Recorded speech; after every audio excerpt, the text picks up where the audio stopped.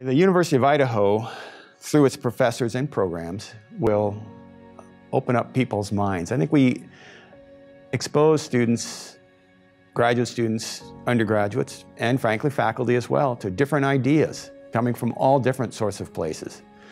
And that's where I think a college education is all about, is open to different ideas. You don't have to agree, but you can at least hear them out and see what's there.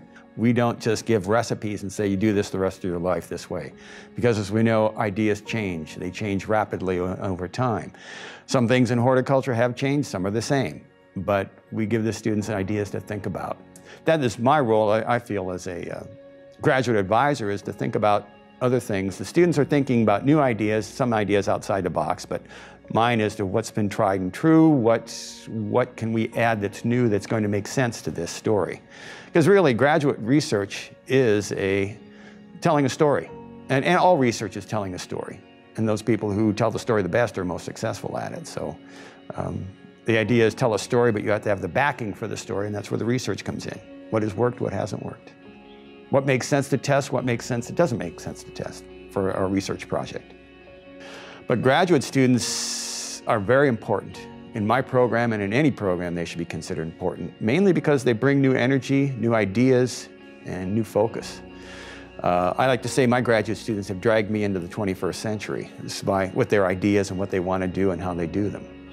So I think I provide a background and a basis, but they help bring new ideas and help bring those new ideas to light and either prove them right or wrong. And that's the fun thing of teaching, is students suggest some very unique ideas that, they're just crazy. Some people might think it's crazy, but it might work, and that's how discoveries are made. So with this plant science department, we are a blend of disciplines with biotechnology and genomics, plant genomics, along with crops agronomy and horticulture. We have a unique blending of faculty members.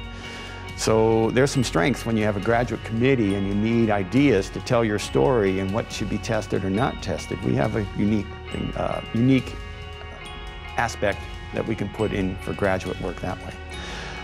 Also, Idaho, because of its size geographically, but population is small, the students can get involved with some of these commodity groups very heavily. Their research can be quite involved with the commodity groups. So that's an interesting aspect that some universities may not have to rely on. We are a little closer to the producers in the state than other universities may be.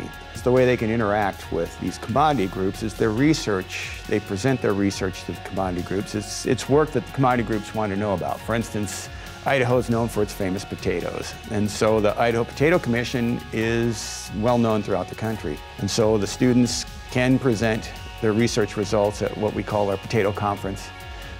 So they can present results there, and they can interact with the commodity commission groups that are there. It's a type of networking for them. So it does help for jobs after they're out, that they do have some potential to network and get their name spread out there. But we can do some very unique things here because we are a smaller university that other places can't. And I think we have some very good quality faculty in our departments. And our Department of Plant Sciences has some very good quality faculty. I think are quite good, quite interesting as well.